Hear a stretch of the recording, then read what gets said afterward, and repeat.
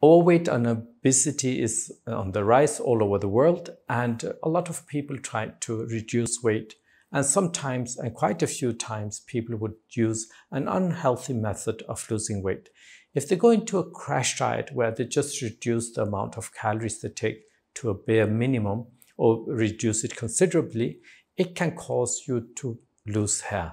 The body cannot manage the sudden decrease in calorie intake, and it would focus on the more important and more vital functions that the body has, and then say, well, okay, if we can't manage the hair, it's fine, we can't manage the hair, and that's it.